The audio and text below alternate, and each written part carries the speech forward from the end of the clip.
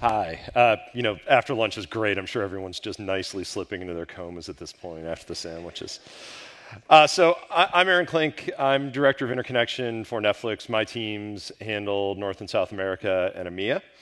A little update on Netflix. So we recently passed 100 million global subscribers. There's a lovely picture of our CEO eating at a Denny's in Hollywood where he celebrated the 1 million mark. It's awesome. So 100 million, we're real happy with that. In January 2017, we hit our peak view hours, at least that we've released. So that was 250 million view hours in a single day. All of our content, this is 100% of the video delivered, and this has been in place since really summer of 2014, is 100% delivered from our CDN. So the peak traffic is in dozens of terabits per second. When you hear anything scale around the Netflix network, it's always peak delivered. That tends to be Sunday night for those that are interested. That's when people are watching the most. So driver of external interactions. As mentioned, this is a little higher level. I'm not getting into DDoS mitigation and packets per second by any means. This is more how are we efficient as a network, which is sort of the definition of scale, right? So on a unit basis, and I'm not talking overall necessarily how we minimize CapEx and partner resources. It's on a unit delivered basis. How are we getting more efficient? And this isn't linear, right? This is how do we get 10x and 100x more efficient as we go along. So a couple drivers, looking to minimize hardware CapEx. I think that's probably obvious to anyone in here. Use of partner resources. We really try to remove the burden as much as we can from our ISP partners who are delivering the traffic to the end users. Minimize OpEx, including headcount. Minimize overall complexity because it's hard to scale something 10x more efficient the more complicated it becomes. So internal decisions and external decisions are really made with simplicity in mind, and we try to remove complexity from wherever we can in the system. And then resiliency. Everybody wants 100% uptime. Nobody wants to hit play on a Netflix client and have it not play. And just kind of to reiterate, we are looking at efficiency because we have financial planning and analysis teams who look at our efficiency. And this gets reported to the CEO level. And I mean, really, this gets looked at least monthly, if not weekly, at the C-level at Netflix. So this is not just something where we're off running around, doing things without a whole lot of people kind of looking and helping us internally. So, this is the Ted Stevens quote that just keeps giving when you want to put a presentation together. The internet is not just one tube. We don't have one data center in Ashburn, Virginia that pushes out dozens of terabits per second. As we go along, so I'm going to give a couple slides here of things that we don't view as efficient and that we actually sort of design around. So submarine cables are great. They're very colorful when you put them on maps. They connect very fun places that you have to fly far between, but they are not particularly great when you want to deliver content to end users. So it's not so much the latency that creates an issue for content delivery for us. Understand for ad delivery, there are other networks out there with different design goals, but for us, it's really kind of inefficient to deliver gigs and terabits over submarine cables. There are more than enough people out there happy to sell you or us submarine capacity, but we've designed this overall system to avoid submarine cables where possible. And really, we've designed this, I have one caveat, because our infrastructure team would be like a little let down. We do have a very efficient backbone connecting our sites to deliver essentially seed traffic. So like one copy of traffic of each title has to get out to our global data centers in order to be delivered. So if anyone says, hey, I thought Aaron said we don't do submarine cables, we do a little bit on the back end for some telemetry and to seed content around the world. But we do not deliver any end user content over our cable system. I should also point out these are 10 gig links at most. This is not a multiple 100 gig backbone at this point. Some of these links are actually 1 gig for sites that do not have particularly large content catalogs. So another area where we try to squeeze out. And again, we're not trying to deliver every bit of content from Ashburn, Virginia. So we're also not trying to deliver Florida from California and Seattle from Texas. You see these great maps and you're like, oh, well, if I just have the right pop in Chicago, I could really deliver anywhere. And that works to a certain point, but it doesn't work at our scale.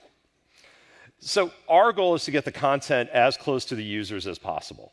And you shouldn't stand this close to a TV, even though they're not, they're better TVs now. But this is really our goal. How close can we get our content so that it doesn't have to be hauled over aggregation links or subsea cables or any of this fairly expensive transport infrastructure that us and our partners have to work with?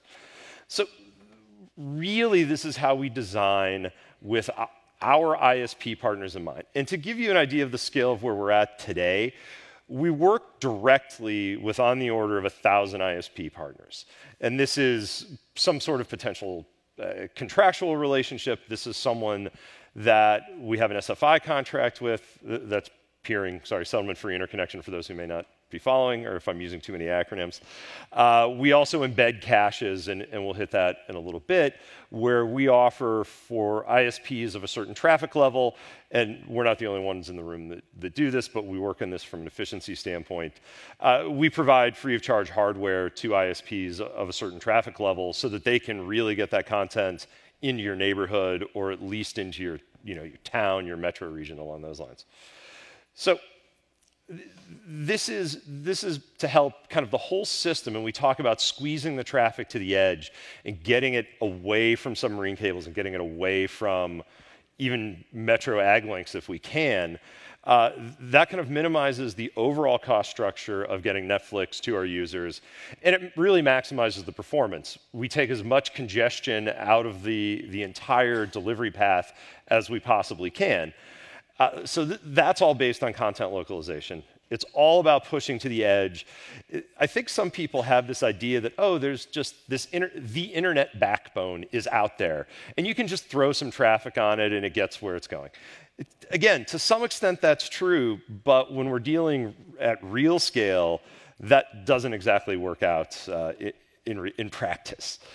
So minimize use of ISP resources. ISPs really do a good job of delivering all sorts of the internet to you, but we try to make it as easy as possible for them to deliver Netflix traffic. We offer 24/7 by 365. I think that's fairly standard, but to call that out, some ISPs are sort of contractually interested that someone will always be there to help them. We're always there to help them, which is part of having a globally distributed team. So Netflix is at 7 international offices right now. We don't have NetEng and Ops at all of them, but we're getting there. Dedicated contacts. Again, if you're one of those roughly 1,000 that work with us, or even we're on the order of say 6,000 to 8,000 downstream ASNs that peer with us in one capacity or another, or are downstream from someone we peer with.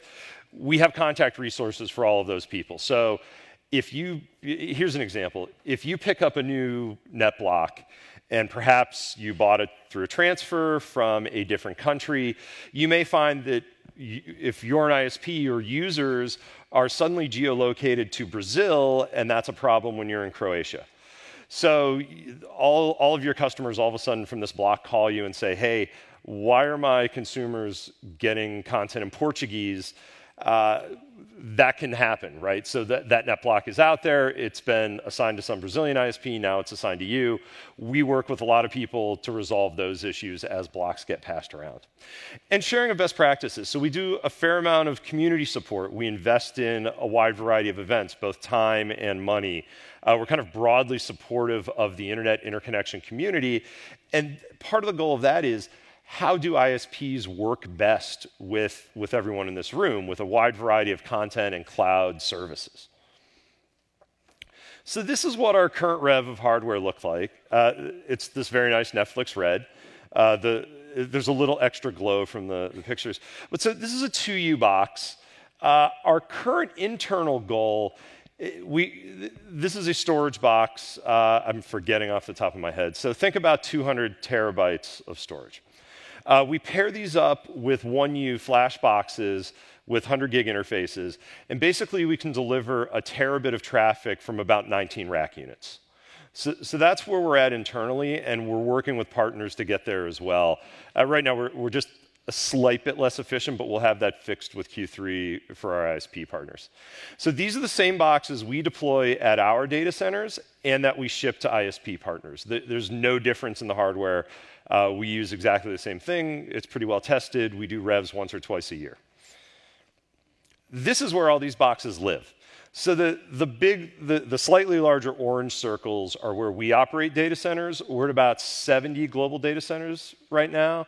And the green dots are ISP deployed local caching servers. So I won't give you an exact number, but again, we work with on the order of 1,000 ISPs directly on caching boxes. And when we talk pushing to the edge, we have Greenland, we have Iceland.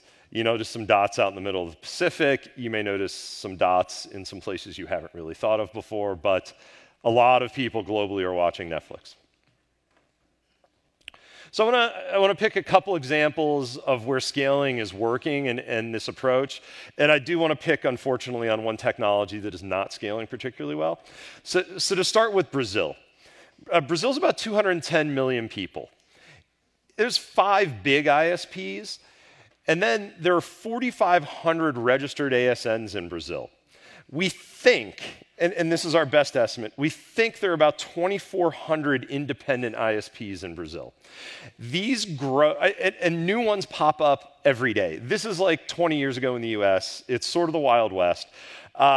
I think a conservative estimate, let's say 70% of those have registered with the government as they're supposed to. Brazilian has an ISP registration thing. And let's say 30% maybe have lost that paperwork, or it's in the mail that they're working on it. But right, so you have all of these ISPs that, and I mean really like 2,000 plus ISPs that are working to distribute content in a really competitive and rapidly developing environment in Brazil. And you see, it's all over, some of these dots, if you're looking at eastern Brazil, it's kind of dense along the coast, right? When you're looking at western Brazil, that's all Amazon jungle. And it's pretty impressive that there's a competitive ISP scene going on in Brazil. Financing issues. This is sort of a non sequitur, but all of these Brazilian ISPs are paying something on the order of $25 to $30 a meg for transit. So that world still exists in certain places. It exists in certain places in Asia. It definitely exists in certain places in LATAM. So they have financing issues. And there's some real tricky stuff in Brazil with financing where home mortgages are running about 18% these days. So there is a market out there to fund ISPs in Brazil if you really want to go get into that. But as this, and we assume that market will get there. We assume that people will figure out how to get funded because they're scraping it together today. And when I say scraping it together, this is also back to the, I've got like 10 point-to-point links that I've bundled together to get a 100 meg circuit. There's some real creative stuff going on. I think that we'll get financing sorted out, and then you will see this grow even more. Also, customs expenses. So I don't know how many, raise your hand if you've tried to import network equipment into Brazil. Anyone? Okay, a few people. You're looking at essentially 100% customs duty.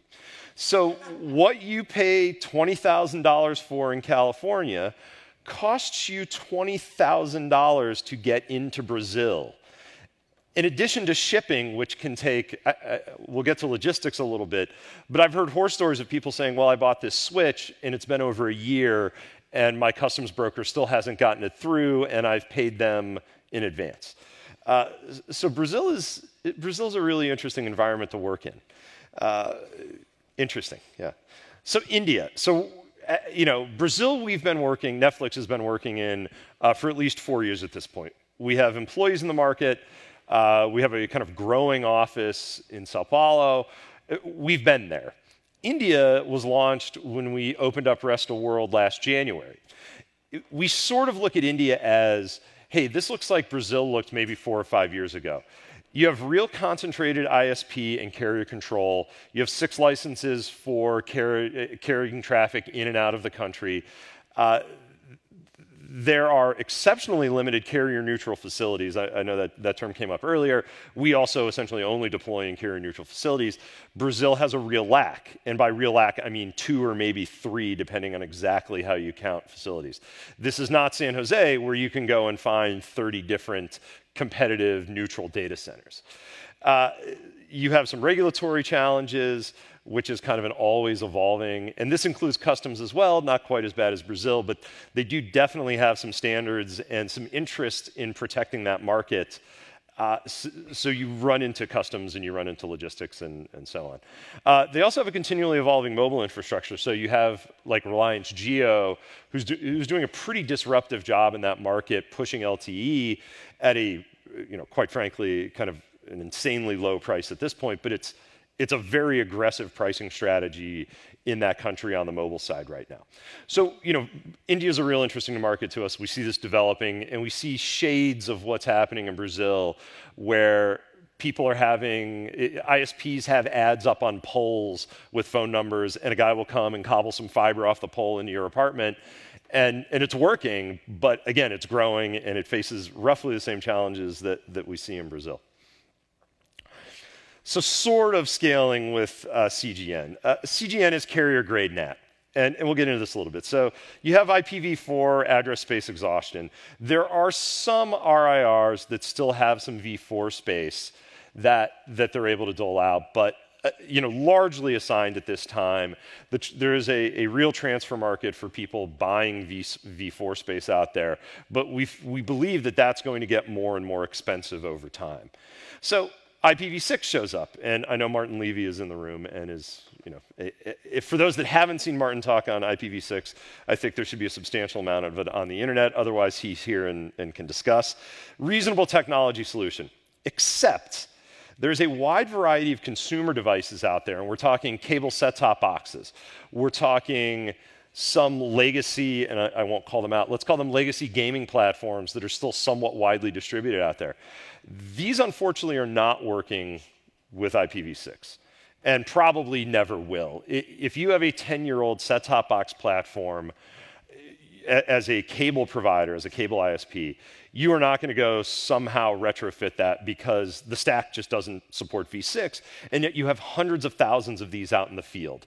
This is the sort of issue that we deal with, and people have said, hey, we're looking to fix this with carrier-grade NAT, which is essentially, we'll give these all internal addresses, whether that's v4, well, it has to be v4 in these cases, and we'll just NAT them. And someone has sold us this platform that they say will work great, and it has a 10 gig port, and we really think this is going to go well for us.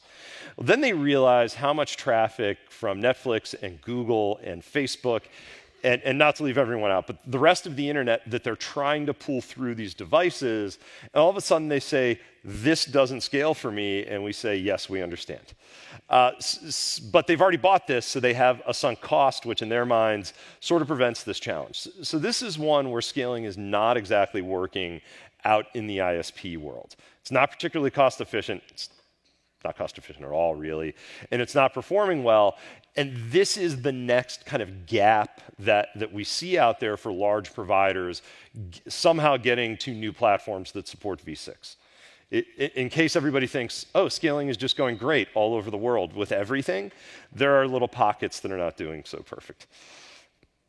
So internal capabilities. When I talk about dealing with thousands and thousands and thousands of ISPs, we have some internal issues. So we talked a little bit about efforts.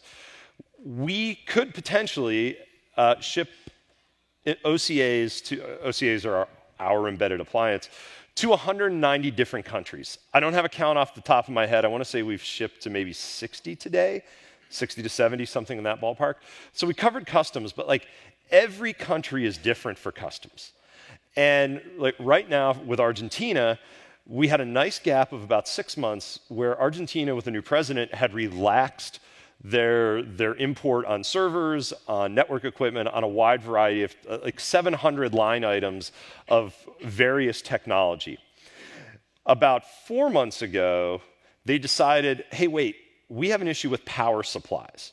So now anyone who wants to import a server into Argentina has to have a certification for the exact model of power supply that that device will contain.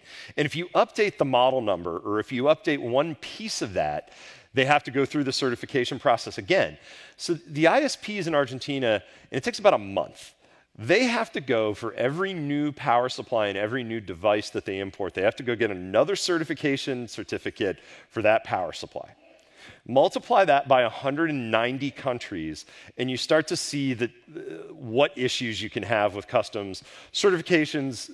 The same thing. You're just looking at, they take certain countries, take certain components that maybe they want to make internally, and just put up a wall in front of them. And that presents a little bit of a problem.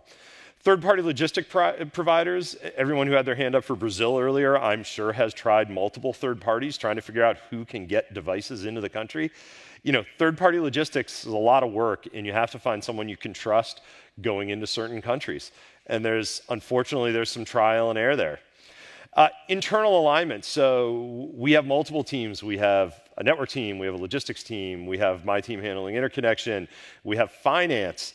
All of this has to sort of be orchestrated together to be really effective. And I will tell you, the answer is not more meetings.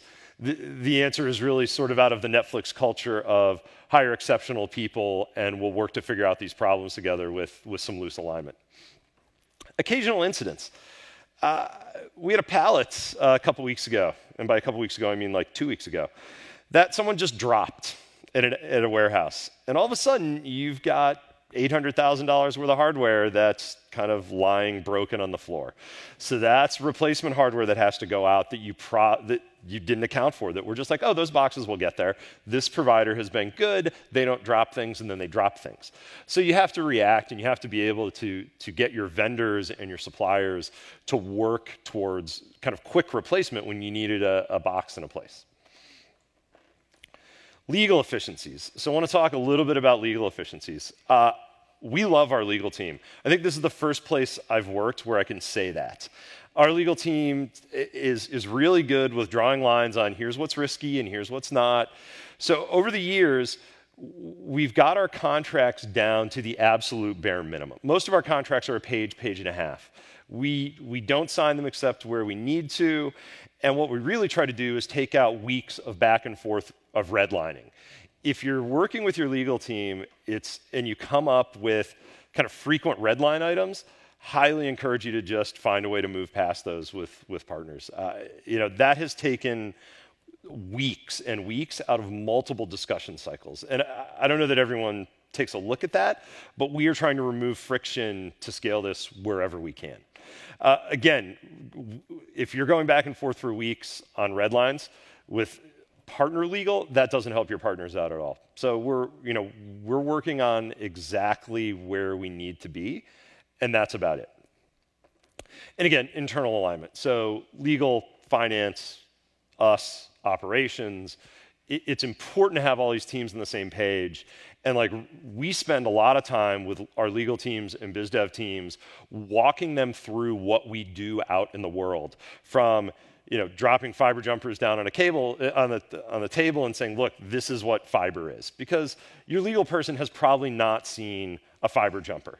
They probably haven't seen a server. Well, they may have, but we walk them through the physical aspects of what are going on. We can take them on data center tours. We do a lot of work to get people aligned internally on that.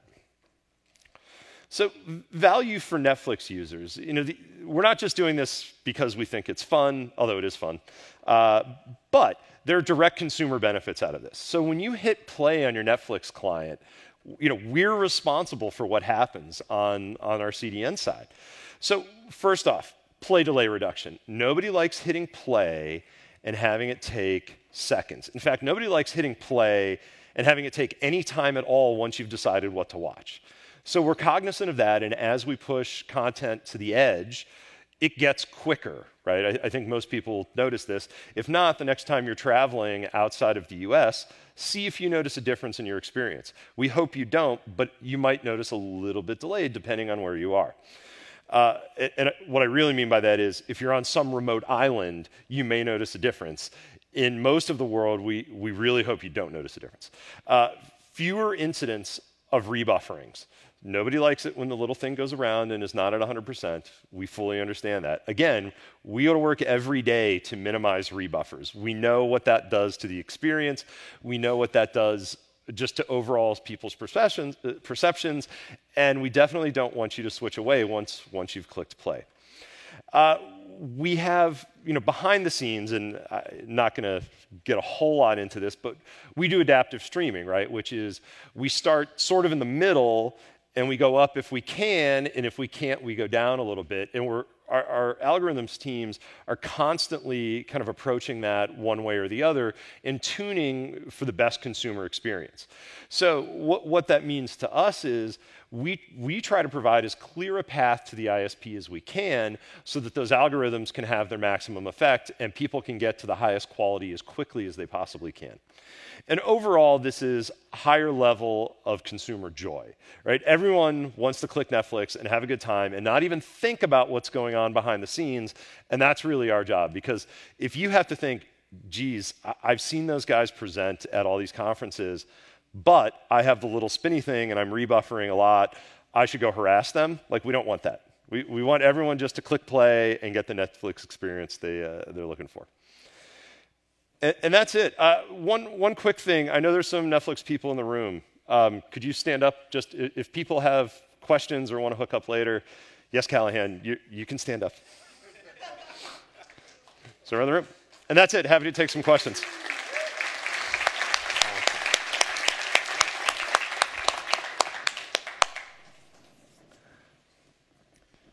We've got our mics all ready. Questions? We've one up here.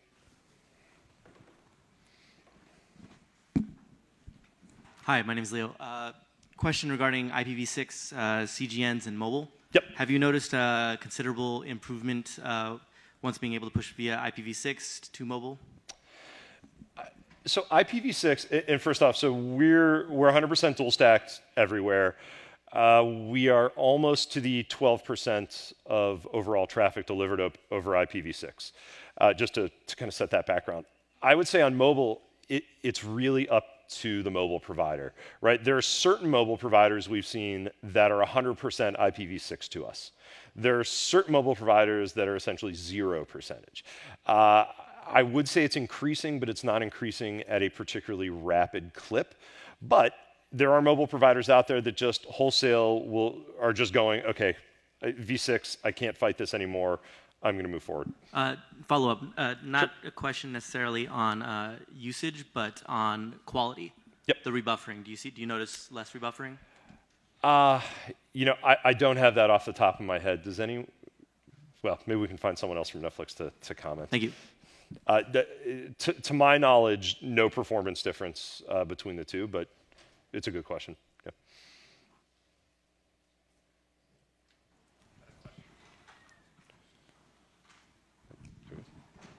It's Prashant.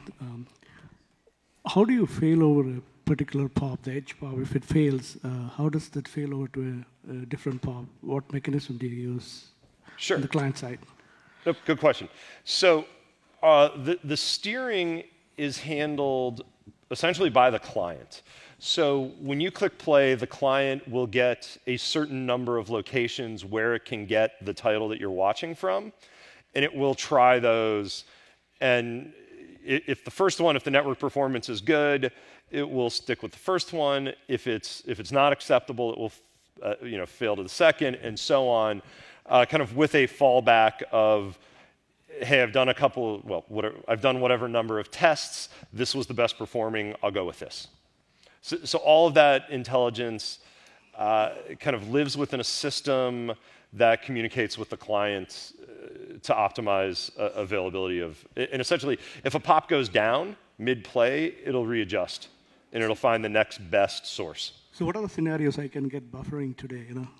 Like what are the scenarios where I can get like a lot of buffering? Scenarios where you could get buffering.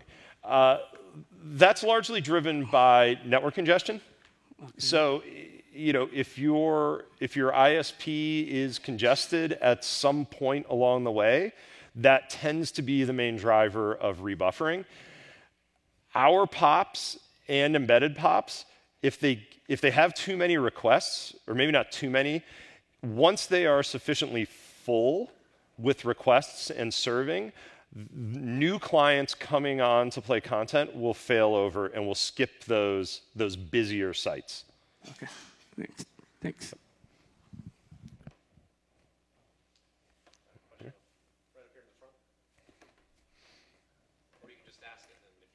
Sure. No, whatever you want to do. Oh, thank you. Sorry. Thank you. This is really inspiring. Oh, by the way, Kay from DigitalOcean, and really love to see that I push everything on to the edge to have a better experience. And my question is regarding IPv6 and CGN. I might miss something, but is that CGN is the solution, or CGN is not the solution? From our point of view, CGN is not a scalable solution. Great. And do you have any suggestions, or you can share some insight into it instead of using CGN? Yeah, I mean, I think our suggestion is V6, right? And that's what we've pushed on ISPs for a long time, which is essentially, work to find a way to make V6 work in your network, as opposed to deploying CGN, again, for the cost and performance reasons we've discussed. That's the push, and that's been our messaging for years. So great. I was really happy to hear your focus on minimizing play start delay and rebuffering. I'm sure everybody in this room has heard about buffer bloat. Does Netflix have any thoughts around smart queuing algorithms like FQCODL and Pi and explicit congestion notification to reduce those delays in the network? I am completely unqualified to answer that question. We can get you an answer. We have a couple NetEng guys here. We can get you an answer a little more developed than what I can provide. We should talk afterwards. Sure.